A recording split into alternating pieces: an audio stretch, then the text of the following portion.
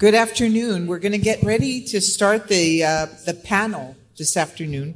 I'm Phyllis Dennery. I'm a professor in molecular biology, cell biology, and biochemistry. I will introduce our moderators first. We have Miles Mundy, a graduate student here at Brown, and Carolina Meja Peña, a postdoc fellow who did her PhD here at Brown, and she's here at Brown. So on the panel, we have Pam Rios Coronado, wave your hand, from Stanford University. She's a graduate student in Dr. Red Horse's lab. We have, who's next? China Gray, grad student. You just heard her wonderful talk at Brown. Then John Hernandez, a PhD postdoctoral fellow here, who did his PhD at UMass. And lastly, Soraya McKeithen Mead, if I messed it up, sorry, who did her PhD at MIT and is now a postdoc there, but on her way to Stanford University. So take it away. Yeah. Thank you, everyone. Can everyone hear me all right? Okay, great. So the title of the panel is Pandemic Perspectives on Research Training, What to Keep and What to Retire. The COVID pandemic impacted every aspect of our day-to-day lives, including the way we carry out our responsibilities in the lab. If you conduct wet lab research, certainly your day-to-day was upended, but even if you were in a dry lab, the way in which we engaged with our colleagues, advisors, and mentees was affected, and not just in terms of logistics. So with that in mind, we developed this panel and discussion questions to reflect on how we learned to adapt our scientific and interpersonal communication methods, how we developed accountability and compassion for our coworkers and ourselves during a period of uncertainty and chronic stress, and the habits and skills that we developed over the course of COVID that translate or don't to our current working environment. So for the next hour or so, we'll go through some of the prepared questions with the panel, and towards the end, we'll open up the floor for questions from the audience. So with that, let Miles go on. Thanks, Carolina. Can everyone hear me okay? So the first question I wanted to start out with everyone was, how did communication with your mentor and your colleagues change during this time period? We know it's very sensitive with COVID. It's very hard. You have to email people back and forth. There's Zoom meetings. How do you feel like those communication styles changed during the pandemic? I guess I can start.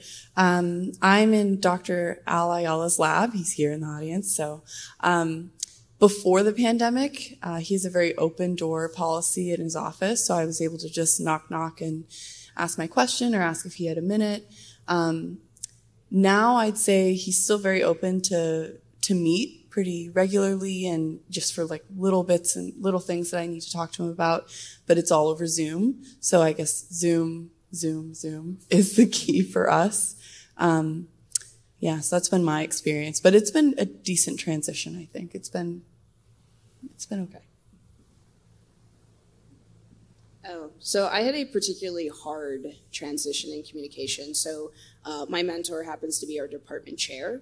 He's also immunocompromised, and we're in COVID. So prior to the pandemic, it was very open door policy. I did not need to set up meetings with him. I would just drop by his office like, hey, something really exciting, got a cool idea, let's talk, let's nerd out. However, once the pandemic happened and lockdown started, it became impossible to get in contact with him. He would be in meetings all day, had to be pretty flexible in terms of Zoom sometimes happened. He'd text me at 9:30 p.m., do you have time to meet at 9:45? Okay. So that was a very hard transition. But what also started to happen is, again, he's department chair, and he's even still not really coming in because COVID numbers are up.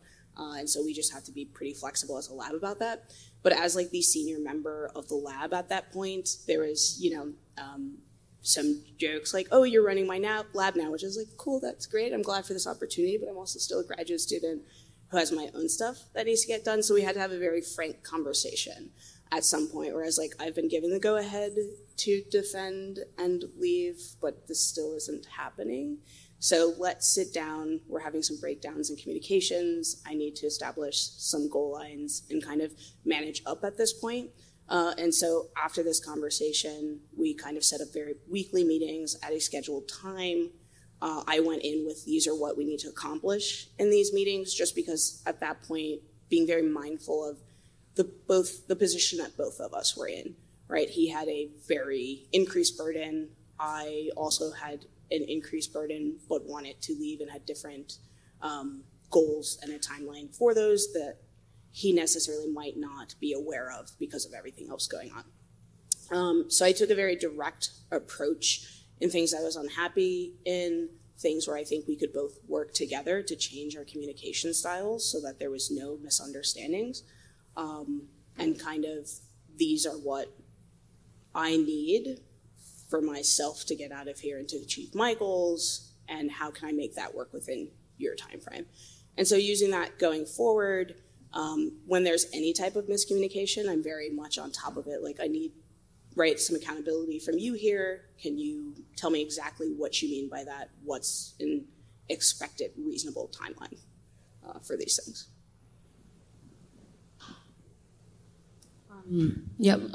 I think my communication improved after the pandemic, mainly because my advisor, I don't see Christy that nice, she stopped traveling.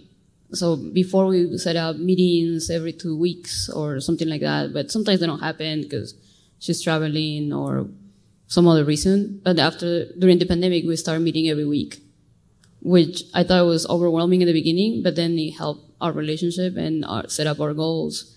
We also tried to stay away from Zoom, and we use Slack, which was new, and it's great because sometimes you don't want to have a half-an-hour meeting for something that you can just do in text in like a couple of minutes. I think I'm one of the few lucky ones that the communication improved after. Yeah, so I work with Dr. Carla Cowan, and before the pandemic, we met once a week. We had lab meetings, all those things. During the pandemic, it just kind of switched to online, so not much of that changed. But there was a lot more conversations about goal setting, like you were talking about, in part because research is kind of shut down, or productivity, and several conversations in our lab just about like where everyone's at mentally, because there was a lot going on in terms of social justice movements, and just a lot of us in the lab actually have family who was in other states, and that increases kind of the mental burden, I guess, in doing research and prioritizing your mental health, but also the work you're doing. But I will say that it got better because we had to have those kinds of conversations, and so we were very open about, hey, I'm struggling this week. Family members going through X, Y, and Z, or I'm not, things are kind of getting to me. So there was a lot more open conversation about what's going on, and then discussions about what can be done to kind of decrease our stress and maybe readjust goals and things like that.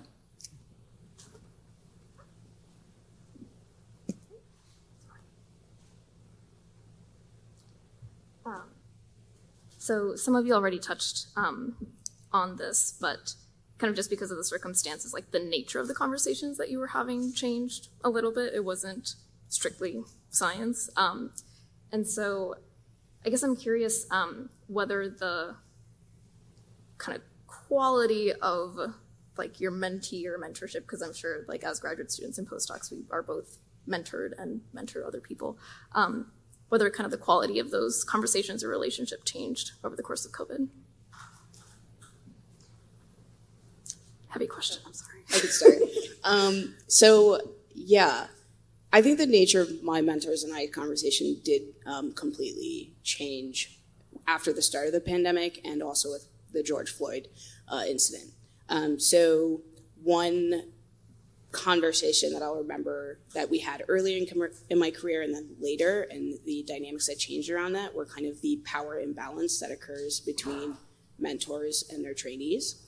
And so I remember a specific conversation we had early on where we kind of talked about this, and I didn't feel that I could completely go into that conversation and how I felt about it. And then kind of following everything that happened, that became a very easy conversation to have, because first I could relate and kind of, relate to, on a human level, like humanly, what are you going through, right? In COVID with the autoimmune. And then we have this very directly intense incident that, for my identity, I found completely traumatic and really was impacting my ability to show up. And so with that, I was able to point out direct incidences within our relationships and conversations where that power dynamic was coming through that he didn't necessarily identify in that moment. And so just kind of with the context of everything happening, we were actually able to reach a point where he's like, I understand now what you're saying. And he said, maybe I can improve the way that I'm listening and change the way I'm coming into these conversations, which has made a lot of things much easier. And so now when we have meetings, I can simply be like, we've had this conversation before.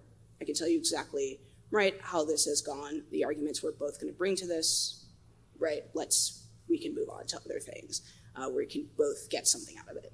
And so I think this has also benefited the current climate in the lab, is that we can have a lot more of these. Let's just acknowledge what's happening. Let's get to this point where we can all be very productive. And so from that, I think it's something to move forward with furthering communication. Okay, I can go. I feel like the approach that I have in conversations is the same. I never like to feel like I'm wasting someone's time when I'm having a conversation with them, so I really do plan out the points that I want to discuss with my PI or with someone who I'm collaborating with and I want to have a conversation with them. But meeting over Zoom, I'm able to share PowerPoints, stuff like that, which has been easier in some ways to get my point across when I'm trying to have a discussion. This isn't really pandemic related, but in 2020, I also became a mother. So my conversation has changed a lot with my boss in that sense. I feel like I'm constantly frantic, oh my gosh, my kids are doing this thing or that thing. And then the pandemic has impacted me as far as being able to come into work.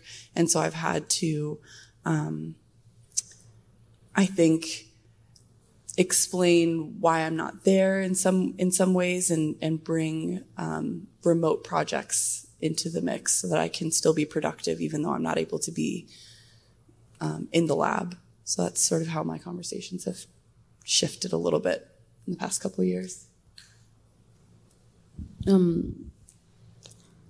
Okay, so one thing I learned during the pandemic was to be understanding, because my advisor was extremely understanding with my situation. Everyone in my family was essential workers, so I couldn't necessarily, I was worried all the time about them and me and etc. So I learned how to be understanding with my own mentees. I had 3 undergrads throughout the pandemic, and my way of setting expectations with them just had to change dramatically because they're also going through a hard time. And luckily for them and us, for the group of us, they were able to do the research at home. So yeah, that was my takeaway. I just learned to be understanding of how much they could do or the stress that they were going. So it took me a lot. And I can only imagine how much the PIs had to go through to do this with every single member. Yeah, that was my takeaway. Yeah, so I was actually pretty lucky because during my PhD, I was in an IMSD program, and I was mentored directly by Dr. Sandra Peterson, who's an amazing scientist at UMass. She actually won the mentoring award from President Obama. So we always had a lot of really in-depth conversations about balancing work-life. So I feel like during the pandemic, I had a lot of really productive conversations with my mentors, but I think where that experience really paid off was that I was really useful in translating the undergraduates that were working under me and their experiences to my mentors, because there sometimes is different perspectives with mentors and graduate students, postdocs. And so it was very useful for me to be very candid and say, well, this undergraduate might be experiencing X, Y, and Z. There may be a reason why they're not responding, things like that. So just speaking more at a human level than just at a scientific level. So kind of in going into the topic of the pandemic, we thought it would be a good idea to touch upon boundary setting. So because work hours are already kind of ambiguous as graduate students, postdoctoral fellows, etc., how do you feel like you were able to still assert boundaries in a time where a lot of those kind of boundaries between work, life, sick days, non-sick days were kind of just all mixed together?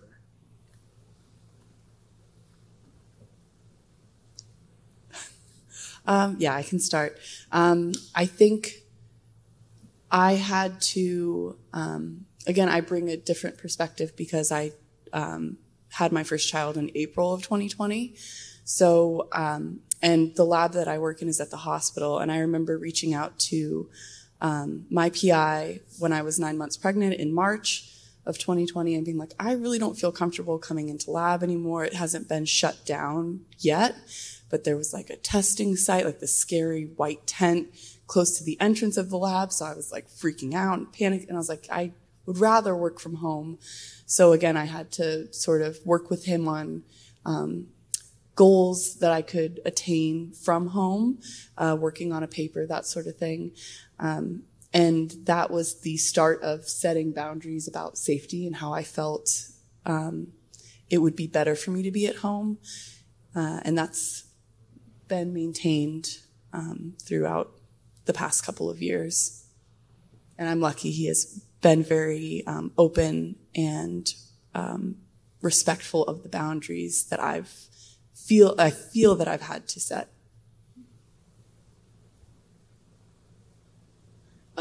So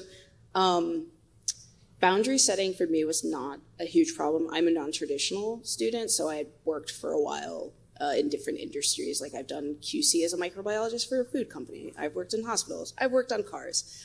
So for me, I came in very much with a mindset of this is what I do while at MIT, right, in terms of classwork. This is what I do in the lab.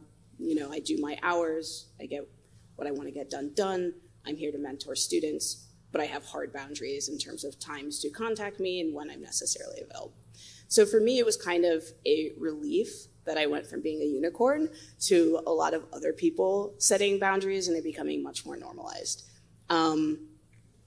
Another thing that was kind of nice was MIT completely shut down all operations for 2 months, and then we very slowly ramped up the research enterprise, as they call it. And so what that meant is we had set hours per lab that we could use. And so I liked it from the standpoint of, I think a lot of times when you're kind of in the middle of your PhD, you kind of get into this, oh, I need to be super productive and get all these things done. And this kind of allowed everybody to take a step back, decide what experiments you're going to prioritize, and then, you know, submit for the hours you would work based on the needs in the lab and how many hours we had as a lab per square footage, et cetera.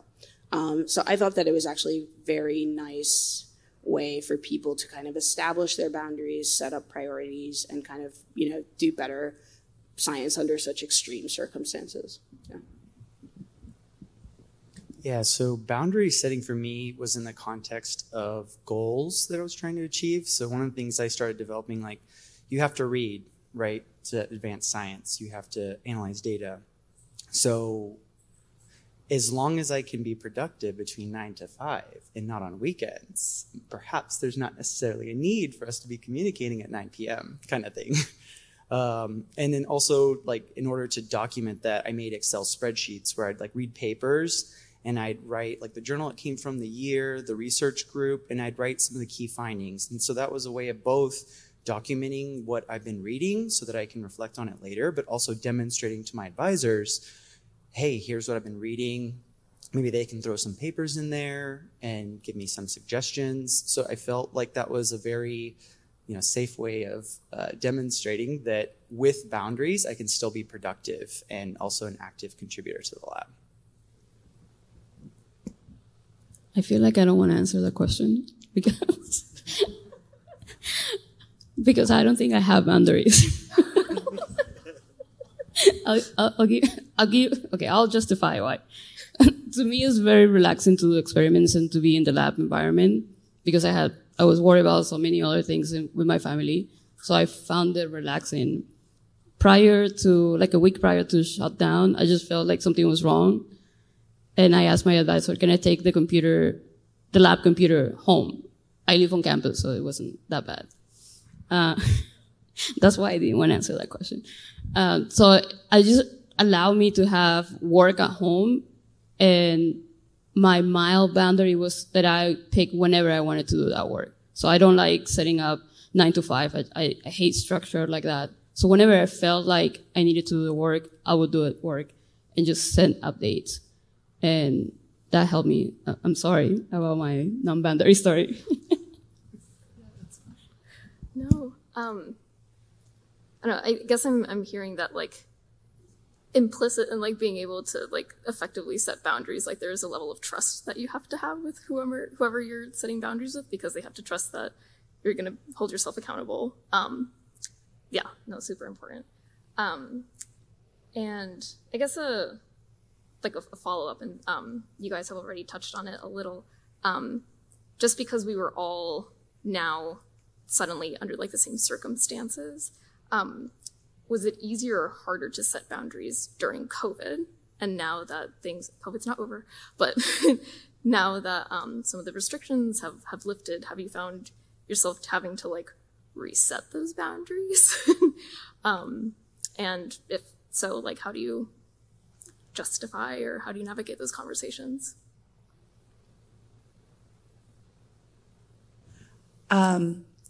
I don't want to brag, but I feel like my relationship with my PI is really good, so I haven't had to reestablish boundaries now that restrictions have, loosened quite a bit. I get my work done when I need to, and I'm productive, and I go to lab meeting and I have something to show, and I think that's what I need to do, and that's what I've needed to do, and it works for me, so that's not the best answer for this question. But yeah, it's been very seamless as things open back up, and yeah.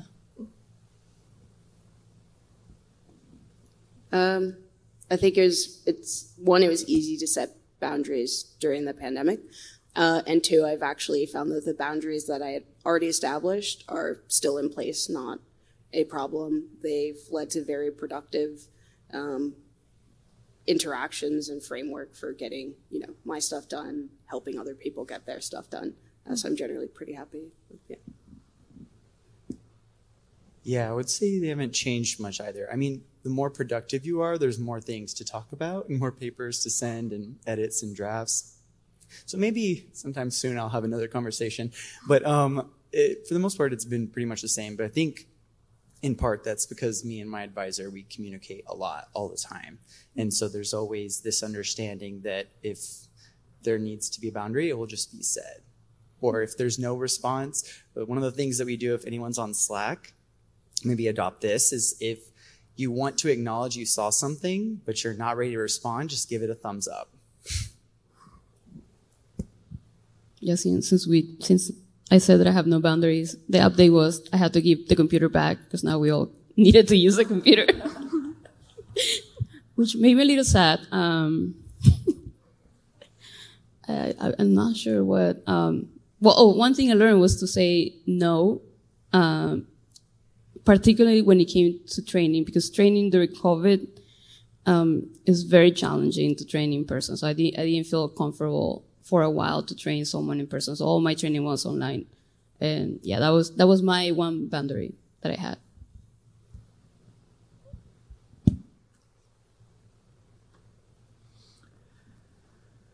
So one thing we also kind of want to talk about in terms of setting boundaries, in terms of COVID, all these things going on, is how did you balance your mental health? And how did you manage to be compassionate with yourself during the pandemic? I know often, for me personally, it was easy to beat myself up about not being productive in certain instances. But how did you manage to be compassionate to both yourself and to others around you?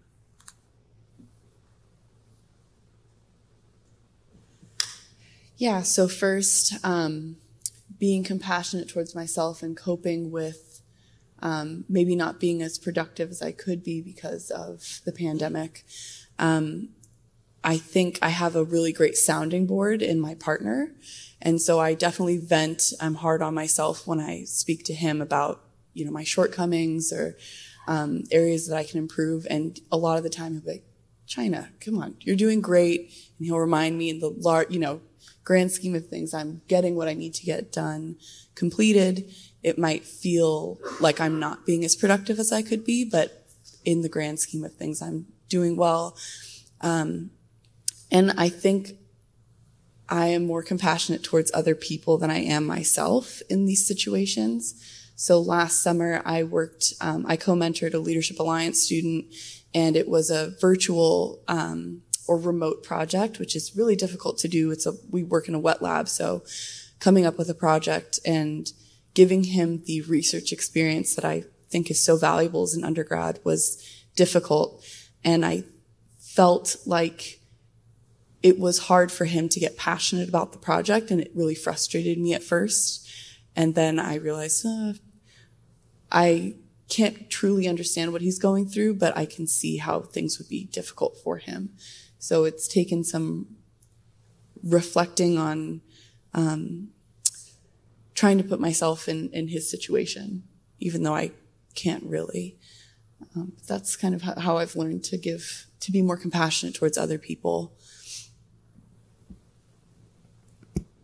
So the way that I was compassionate with myself is one of the things that I really enjoy is being physically active, and I had some chronic health issues that also made me susceptible to increased risk with COVID. And so one of the things I made sure that I kept doing was, even though I couldn't go to the gym anymore, I made sure that I could still indoor outdoor activities. And so I bought myself a kayak, and I went fishing. And every day that I left lab, if I left in time before sunset, I took my kayak out in the river. I sat, sometimes with a hard cider, and I just let a line out and fish. And that was how, just every day, at least during good weather, I could realign myself and make sure that I was okay. In terms of having compassion with myself in terms of scientific productivity, it's kind of maybe a little bit of an anomaly because COVID allowed me to reset, and I started a whole new project during the pandemic. And so I was really kind of content and happy to be pushing this project along, allowing myself time and space, even if everything else seemed to be burning. And so I just made sure that I always kind of daily, weekly with my partner, with friends, just have a recentering. I spent a lot of time, if I was in lab, I had coffee with the people that were made up my core central support group. At home, my partner and I made sure that we'd had appreciation walks because we live in a studio. It's the pandemic and you can't do too much. And so we just made sure that we'd always at least leave our four walls, go outside, go on a walk, make sure that we were doing things that made each other happy, right? Each of us independently and together. And so even in kind of mentoring, I made sure that my undergrads were at least finding something to center themselves on and kind of recalibrate and bring that forward. Yeah, I will second that physical exercise. I walked more during the pandemic than I've ever walked in my life. A lot of walking. But I also relied a lot on friends, Zoom became the next, outside of phone calls, of course. But the other thing that really, really helped me, it's a book that I would really encourage y'all to read, which is called Why Zebras Don't Have Ulcers by Robert Sapolsky. He's a primatologist who is also an endocrinologist. And this book was amazing because it put into the context what stress is, right? And it starts out with talking about zebras out there at any point, they could be killed, they could be attacked, but for some reason they don't have ulcers, right? And so what is unique about the human brain that leads to us having anxiety and stress disorders? And so in a lot of the book, it kind of helped me reframe some of my stresses and readjust and maybe put less pressure in certain areas in life. So I actually read that book with a bunch of friends, and we just had a lot of really awesome conversations about how to refocus our mind whenever we're feeling extremely stressed. So I think that helped me be a little bit more compassionate with myself. Let me think. I promise I was compassionate to myself, and I did take care of my mental health. I have to reframe it in a way that it doesn't sound like I just overwork myself. So my life didn't change much because, like I mentioned, my family, they're all essential workers. So my partner had to work just the regular job. So I spent a lot of time alone home, which I never had done before. And there was a limitation to my productivity because we're a wet lab and I could only reanalyze so many times the images that I already had. So what I decided was to learn something. So I learned how to code. I signed up for a class. And as bad as I am for coding, it just made me happy to learn something and to feel like I was productive doing homework from undergrads. So I had like a freshman tutoring me how to do Python. So that was embarrassing for a while, but it was very rewarding to learn something new. And then I picked up 2 things that I had left since I started grad school, unfortunately. So I picked up reading again and video games. And playing video games made me connect with people that I had just stopped talking because I was just focused on grad school. So it kind of helped me get back to my old friendships. Yeah, so that was my mental health. I enjoy a lot the coding and the playing the video games. What video games? They're the violent ones. Call of Duty? Every time I speak, it just sounds worse and worse. Borderlands, it just came out, yeah. Oh, I'm Call of Duty Battle Royale. Yeah, so it's so interesting, like, to see how everyone, like, metabolized all of this stress. But it definitely seems like a common theme in one way or another is, like, kind of reestablishing a network of people that can help you, I don't know, can sympathize and empathize with what you're going through. I think, at least for me, something else that I kind of found myself repping or trying to wrap my head around was how to hold myself accountable during COVID. As a grad student, we don't have, or, you know, depending on your experience, you don't necessarily have all that much structure or like set milestones, especially after you qualify. But, you know, were there specific methods that you used in order to hold yourself accountable, either doing work from home or holding yourself accountable to like other people or? Yeah, so again, making sure I had something for lab meeting. When I did take my initial hiatus to like the remote work world, I made sure that I was at least documenting what I was doing to work on my paper. So I would put together, you know, what I need to get done for my paper in a PowerPoint presentation and put little stars that were either filled in or just had the outline. And when we did have lab meeting, I was like, hey, I got this section of my paper done. And it felt like I was holding myself accountable every couple of weeks when we would meet. And that was very useful for me. Because otherwise, yeah, it is very unstructured. Yeah, so the way that I had to hold myself accountable is that actually I'm a bit of a workaholic. So when stressed, I naturally will work more and I will bring this home. So the way that I actually had to be accountable was that I was actually allowing time for my relationship and my relationship with other people, and that it wasn't completely dominated by I'm stressed out, so I'm working more, and I'm bringing this into everything. So ways that I did that was to check in, kind of self-regulate, recognize if I was spiraling into I've deep dived into whatever I'm looking at the moment. And so I think we were mostly talking about in the context of how we're holding ourselves accountable to goals we've set in lab, but I think it's also important that we kind of are holding ourselves accountable to the relationships that we have, because I think we can often kind of be very focused on what we're trying to accomplish career-wise and in the lab. So my advisor and I created this Word document that was just kind of a living document, and it had the week and it had the goals. So if you finished it, you could highlight it green. If you didn't, it could be yellow, and then you just copy and paste it to the next week. And it's yellow because it's not end of the world if you don't finish it, but you know, if you said you were going to do something, you should do it.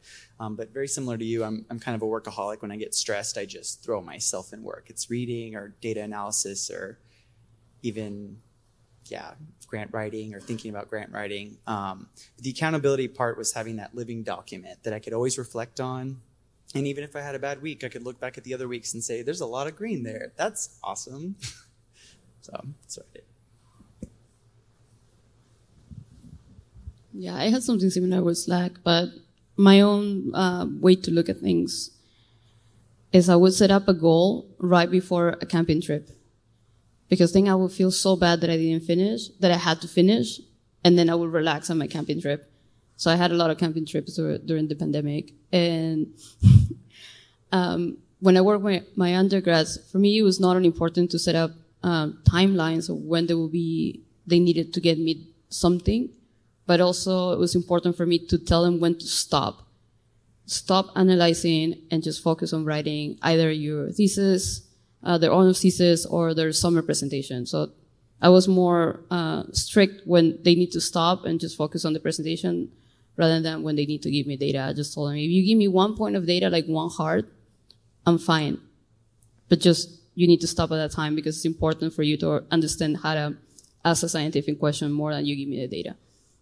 So I was more strict with them than I was with myself. Story of a mentor. So I think I want to add one thing on kind of an accountability thing. So I got super into this kind of project management software that is free to academics called FreedCamp. And I actually kind of used that to set out what the project I was working on, what were individual steps I needed for the project. And it, it allows you to say, is this in progress? Is it completed? And then if you're working with, like I had 3 undergrads, I could set up individual projects for them have the ability to edit it. And if they wanted to use it, if it didn't feel like too much, then it just allowed us to kind of keep a record of where the project was and what milestones we wanted to hit by a certain time. So if anybody's interested, FreedCamp. So I know you all kind of talked about the support systems you utilized during COVID, whether that be your partners or your friends or like outlets of frustration, like video games and other things. But are there any things that you feel that you will carry forward with you following this weird period of the pandemic, even though it's not over? And are there things that you will leave behind because you found them maladaptive to navigating the world?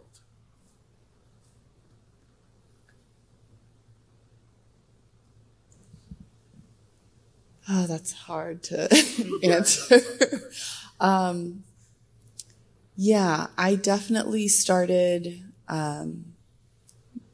making more of an effort to maintain friendships in the past couple of years. Either the D&D group that I participate in and have been in campaigns with for the past 4 years, I've tried to make more time for those individuals. I think I can, in previous years, I've been a little, not antisocial, but it's easy for me to be introverted and just say, I'm going to be by myself or with my partner and read a book or watch TV. But something that I have made more of an effort with is I don't really want to go to the park and do this thing, but I'm going to do it anyway because it's important to maintain those friendships and that support system. So I'm definitely keeping that. Even as we move away from the pandemic, hopefully. Maladaptive behavior. Maybe I'll come back to that one. It's hard to start out. Yeah, I don't know. I mean, I think I'm going to keep most things that change it in terms of like communication styles going forward with mentors, being very direct and confident in what I want and kind of setting expectations together and working on those. I'd also hope that we keep some sort of hybrid stuff because I thought it was great when I had a hybrid defense. My outside committee mentor was in France, and I kind of got to nerd out for somebody who couldn't make it in person, but he kind of found the elements that I work with. So I hope that we keep some sort of hybrid interactions going forward for, it looks like this will probably be endemic COVID, so at least those that are unable to make it or unable to comfortably come to in-person events can interact in some form, and we can have better access to events and stuff like that. Yeah, I guess I'd argue I'd keep most of it. I think one of my favorite things I developed with a close friend, and then I just use it for everyone, is like once every 3 days, I'll just send like a funny GIF or a meme to just random friends and just be like, I hope your day's going well. And just the number of people that have reached back out and been like, I really needed that. And like, oh, wow, I probably needed that too. And they started doing that to me.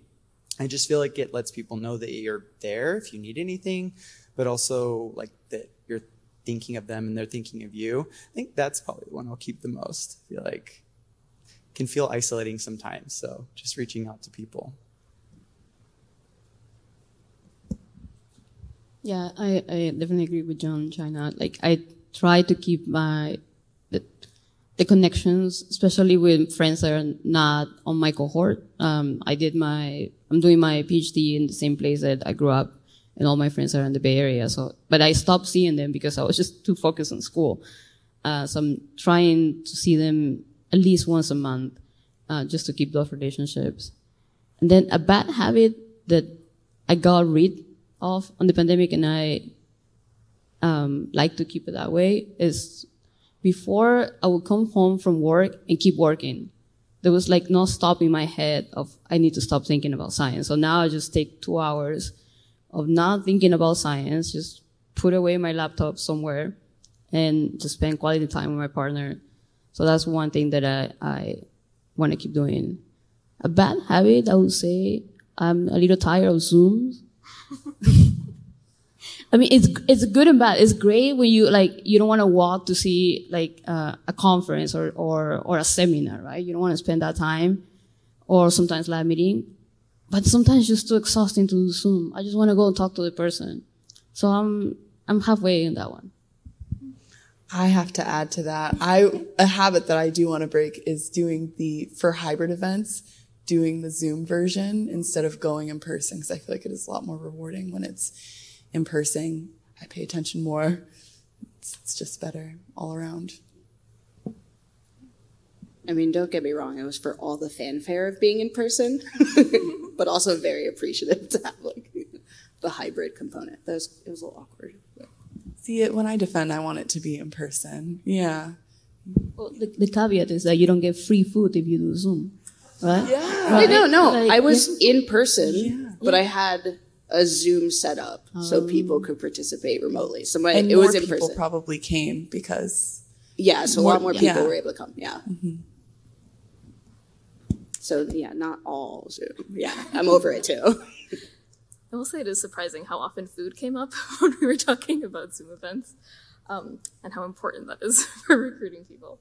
But thank you so much for all of your thoughtful answers to our tricky questions. But we'll open the floor now for questions from anyone in the audience.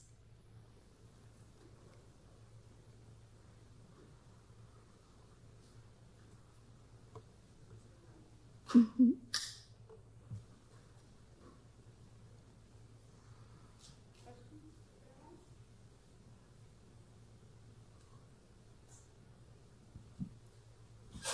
Hello, my name's Kimmy, and I'm a rising third-year PhD student, and I'm curious for, I guess, getting prepared for your next step after the PhD. How does that look like? As you know, we've missed out on a lot of the networking and the conference and the in-person and the interactions. Like, how do you make up for that, and what advice would you give for putting your best foot forward, kind of moving past some of like the more restricted COVID academic settings for networking?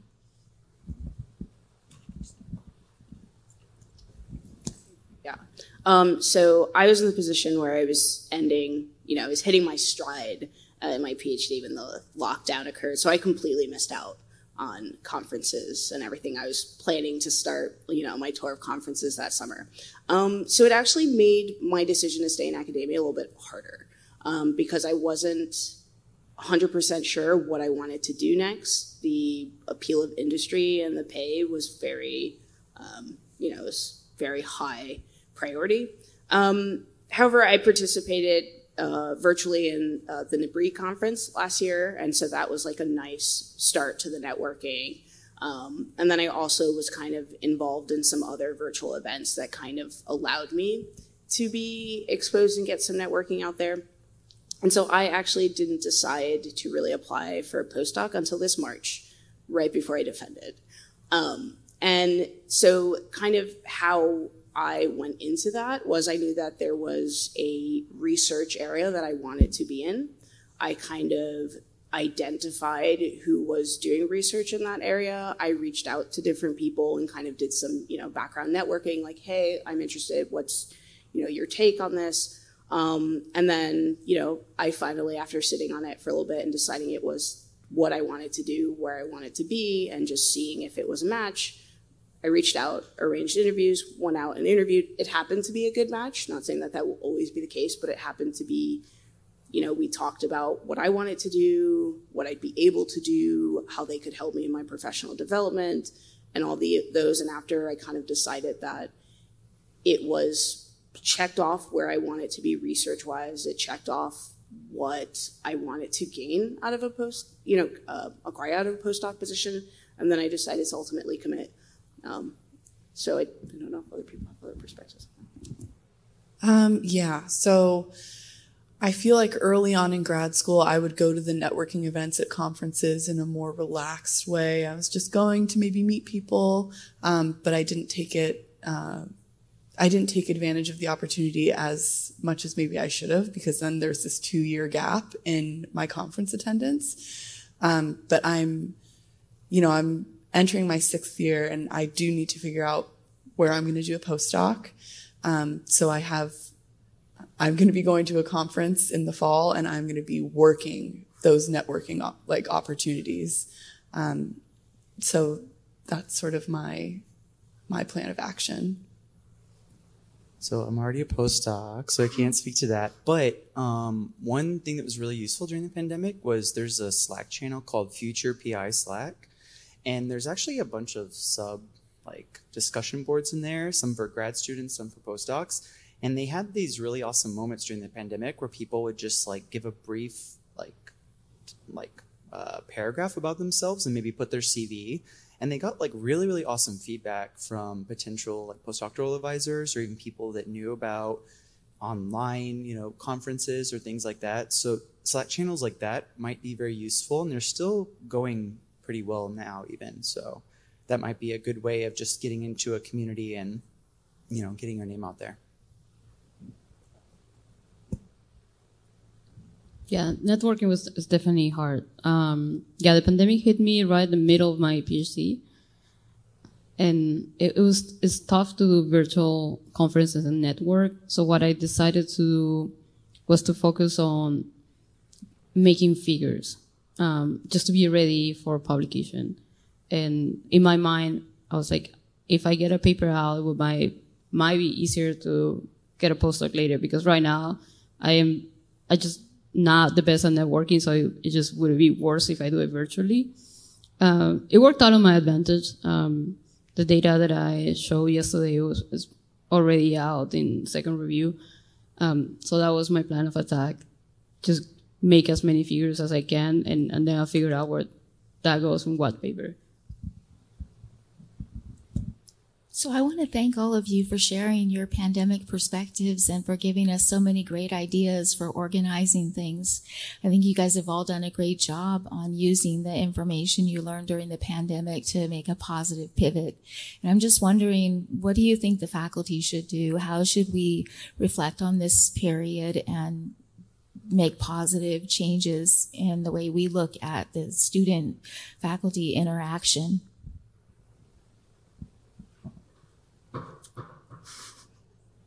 Your PI isn't here.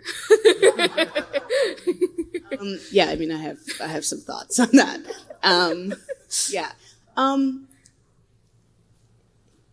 mean, I guess with the pandemic and everything, it brought a lot of things to light, and it allowed kind of for this not almost safe space to kind of talk about these things. And so I think just bringing that forward with the new enlightenment into social injustices and things like that, just bringing that kind of forward into conversations. So I know that for my mentor and I, we had a lot of these conversations, and at some point I shut down because the responses that I was hearing just were kind of whittling away at my, my trust and perception of him. And so I think kind of in the setting of the pandemic, we were allowed to have like more real conversations, and I could directly point out within our own interactions how those were, impacting either our ability to communicate, my ability to really trust that he had my best interest in mind. And so I hope, and I think based on our conversations and how things have been going forward, he's really brought this forward in our relationship. And so when we check in, it very much is kind of, trainee centered. Like, I ask him, what is a reasonable expectation for my publications? How many will I be getting out? How do you think you have the bandwidth to actually do this? How can I help you get there, right? As the training mentor, like, how do we work towards this together? And so I think keeping in mind kind of with mentor trainees that it is kind of a mutually beneficial relationship in some aspects. Like, the trainees are driving a lot of work in the lab, and them being happy and feeling like they're going to meet their goals will ultimately make for a more productive lab. And so I think it's kind of important that there be some medium where those conversations can happen. And they're not really being accomplished in like individual development plans or stuff like that. I don't know what the mechanism will be to do that, but I think it is better for the trainees. And especially, right, this is kind of like a DEI conference. And if you want to decrease attrition rates and have better retention, I think it's especially important to have that with, trainees from underrepresented, underserved identities. I do have like objective advice, I guess, to offer. I think it's important, especially the pandemic has shown us how deeply sensitive or how important mental health is for productivity. And I think it's important to be open to those conversations and asking your students, how are you doing? Maybe their productivity isn't great because they are dealing with some depression, anxiety. That stuff really does take a toll. So I think moving forward, when we don't have this crisis, there are other things that impact that as well. So in our lab, one of the things that we started doing was reading books that were like DEI centered. And as a lab, we would have conversations about them, which sometimes they were quite hard conversations, but they were really important conversations where I feel like people from very different backgrounds can talk about real truths. And so I feel like some way of incorporating that, or maybe lifting that up as like a very positive things, if labs choose to do that, would be super helpful. Because I feel that I'll speak to my experience. I remember during my PhD, my advisor would be like, oh, you have to be here during the weekend, stay till 10 p.m. That's because that was their experience. And so there needs to be some kind of communication where it's we appreciate what you did, but maybe that's not necessary, in this day and age, or even for me as an individual.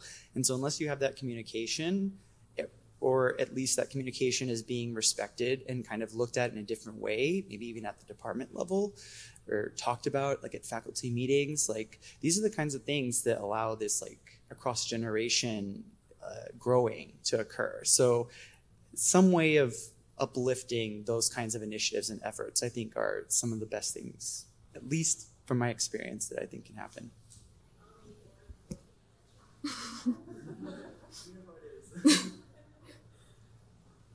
Yeah, I would like to add that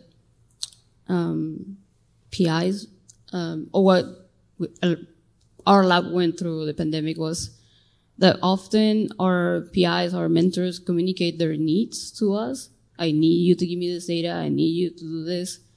But it's very few occasions that we, the trainees, get to communicate our needs. Like, I need you to support me in this and that and that. And because the pandemic just slowed down everything and allowed for these spaces to be filled, particularly in lab meeting, because there's no data to be shared. Like, let's just talk about how can we improve the lab, what is that we need from you, what is your outlook for the next 5 years, how you see the projects in the lab going. And these are questions that the trainees were asking Christy in this case, and I would love for that to keep going in not only in our lab, but in other labs.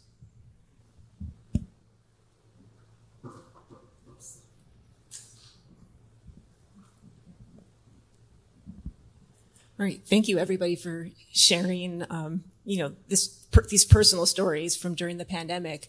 It sounds like you each had some mechanisms that you used to get through the pandemic, but also that are you're going to carry with you to ensure that you're going to continue to be successful. And so I'm just wondering if, knowing that there are these things that you need to be successful, how has that affected your thoughts on what job you want to do next, what kind of questions you're asked, what you're looking for from a future employer? So putting on my director of postdoc affairs hat here, if you're looking for a postdoc, are you going to be asking particular questions, looking for certain resources, or, looking for certain type of institutional culture that will enable you to continue with these mechanisms that have helped you, or in your search for a postdoc, kind of what attracted you to that position, and do you think that these are going to be things that you can carry forward with your next job? Sure, I could start. Yeah, after recently having found my next employment, I 100% took my experience from grad school and the conversations with my mentor into my decision to stay in academia and pursue a postdoc at Stanford. So one of the things that I was looking for, I visited the campus through the PRISM initiative. However, I did not directly apply for it. And so what happened was I emailed the professors that I was interested in working with. I directly asked them their thoughts on DEI and kind of their involvement in it, what they felt the climate was like. And one thing that I was especially looking for was the community involvement in it without it being the burden of those most interested, and how they felt that was being accomplished. And so kind of as that, they directly were like, hey, I think you should come in with that. I was like, okay. And I also, while I was there, I asked all the lab members, most of the people I interacted with, how do you think the university's doing? How do you think the lab's doing? What initiatives are in place? And kind of, for me personally, I'd made the decision, like, I'd love to stay in academia, but if it's not necessarily serving me in the ways I want, or I don't feel like I'm going to be able to keep the integrity of my mental health and well-being and my identity, then I'm fine with going elsewhere. And so I looked so Stanford has the initiative of their base salary is 68. Granted, the area is still very expensive, but it's a lot higher than the national average. I don't know how they're accomplishing that, but they make it kind of a standard. I kind of asked in terms of what the benefits were available. And so I also asked the labs that I was applying to what their publication policies were, how they felt about time in lab, what the culture was of the lab, what the expectations were, what kind of professional development they offered their trainees or encouraged. And so I was just very direct in asking all of those and making sure that I felt best served in that position. Yes, so I just recently determined that I want to be in an traditional academic track and pursue an academic postdoc. I wasn't sure for a long time, but part of that is because I have had some wins in my research, and so it's like, it can work. All of these experiments can actually work and be fruitful. But also the work-life balance that I've been able to attain in graduate school, I hope to find that in a postdoc as well. So that is one thing that I will definitely, inquire when I do apply. What are your policies as far as 9 to 5, Monday through Friday? Do you expect weekends? Do you expect long hours? Those are important things for me that I'm going to be looking for as I transition to a postdoc. Because I do have a family, and that is important. It's an important consideration for me. But also the ability to be independent and flourish and pursue scientific questions that are of interest. So I can't speak to what I look for in a postdoc, because I'm already in it. But I will say recently, with everything that's been going on, I'm kind of split between going the academic route or applying for a AAAS fellowship, which for anyone who doesn't know, that's a transition from academia to like policy making. specifically for like substance use disorders for me. So I think one of the things that's been the most meaningful to me is that the community here at Brown or even at Kearney, being welcoming of that approach. For some people who didn't actually know what it involved, like them asking and looking into it for me and helping me develop a network. And hopefully that can be something that stays here at Brown, is that, you know, going to that from postdoc to faculty or grad student to postdoc is just as like, you know, amazing as going from academia into like policy making, because I'm sure I have many friends who are very interested in shaping changes in the United States at the local, state, or, you know, federal level. So I think that that's really important to think about, or to have that support, I guess. I'm looking for the money. Like I said, every time I say something, it just comes out worse. So I'm very fortunate to be in a lab that is well funded. We recently got HHMI, and having that freedom to be creative with your science, it's just the best feeling. So I want to be a PI later on.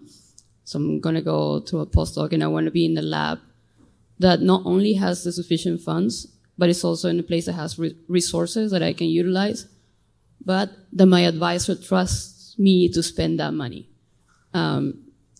Because I feel like the best asset of a scientist is to be creative with the science. And if money is a restriction, then it puts a restriction on your creativity and on your science. So that's what I'm looking at a postdoc. Yeah, like I said, I don't have much boundaries, so I'm not that worried about the times. And that you can take the computer home. Right. So we're actually right on time to end the panel discussion, but I just want to take the time to thank you guys. You gave fantastic answers to all of our questions, so please join me in thanking them.